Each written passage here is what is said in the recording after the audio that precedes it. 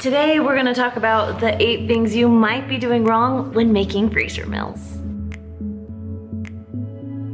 Now my sisters and I, we've been making freezer meals for years. We've literally made hundreds between all of us. But when we share these recipes, sometimes we get comments of people not having the same outcome that we are. So I thought I'd share our top 8 things that many of you might be doing wrong when making freezer meals. Number 1 is that you're not using a freezer gallon bag. Now, if you can see on here, right there, ooh, it's little, it says freezer. Also on your box, it will say freezer. Now my favorite kind of freezer meal bags to buy is hefty. They are the most sturdy that I have found. Number 2, when cooking a freezer meal that's been in a plastic bag, please make sure that you remove the contents from the bag. You would be surprised how many hundreds of comments we get of people cooking their meal in the plastic bag. So please, please, please remove your food from the bag. The 3 ways I remove the food from the bag is 1, I put it in the fridge the night before so that it's all thawed, ready to go. 2, I like to run it under some warm water just to get it off around the edges so it will slide nicely into an Instant Pot or slow cooker. Or number 3, when things are crazy, sometimes I'll throw it in the microwave for about 2 minutes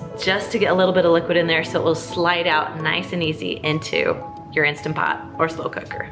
Number 3 is people forget to use airtight storage when they're freezing their meals or freezing literally anything. You just wanna make sure that you suck all the air out as much as possible out of your container. That way your food will last longer and it won't get that, you know, that frost, if you know what I'm talking about. Number 4, many people leave their food in the freezer longer than they should. Now making these freezer meals, they last anywhere from 30 to 60 days. I feel like 3 months is really pushing it. I like to use my freezer meals within the first 30 days because I know they're still gonna be fresh and good. One of the things we started doing is putting the date on the freezer meal, so that way you will know what date it went in, what day you made it, and how long you have to eat it.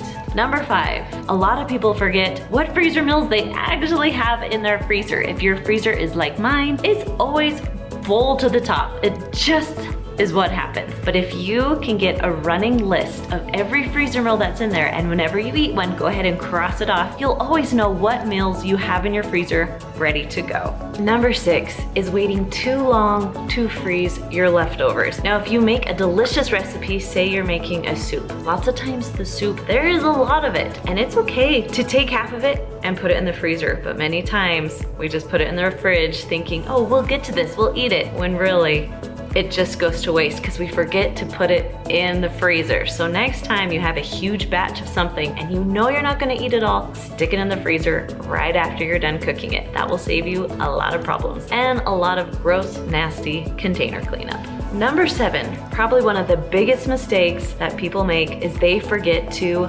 label their freezer meals. If you do not label your freezer meal, you might think you will remember what it is when, all honesty, lots of the freezer meals look the same. They're all kind of brown. So I highly suggest making sure that you write what your freezer meal is, what the cooking time is. I like to do Instant Pot and slow cooker cooking time so I know, depending on the day, which one I can cook it at. And it just makes life just a little bit easier when you label. And like I said before, get a running list of all your freezer meals that are in your freezer. It will make the world of a difference, I promise you.